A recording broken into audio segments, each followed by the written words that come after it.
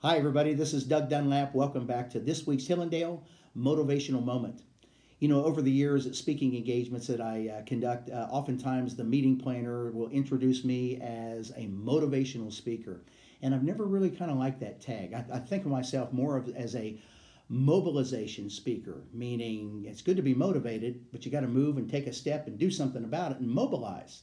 So it's one thing to visualize, but then you got to mobilize. So that's my challenge today to you. If you're thinking about making a change or advancing yourself in your life or setting a goal or you're motivated to do something, but to go from being motivated to mobilize takes that first step. One step. And so oftentimes that first step is the biggest step. The most significant step is often that first step to go from being motivated to mobilize.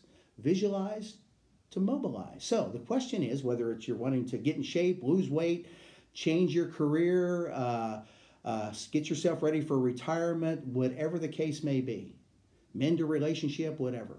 The question is, what's your first step? And part B of that question is, who do I need to seek help from to get that first step? As you and I both know, it's hard being the Lone Ranger out there. It's hard being the lone wolf. So there's so many resources either online or I bet in your sphere of influence of people that you know of who can help me take that next step, which leads to the first step, which leads to the next step and the next step and the next step. The difference between being motivated and mobilizing. I'm Doug Dunlap with this week's Hillandale Motivational Moment.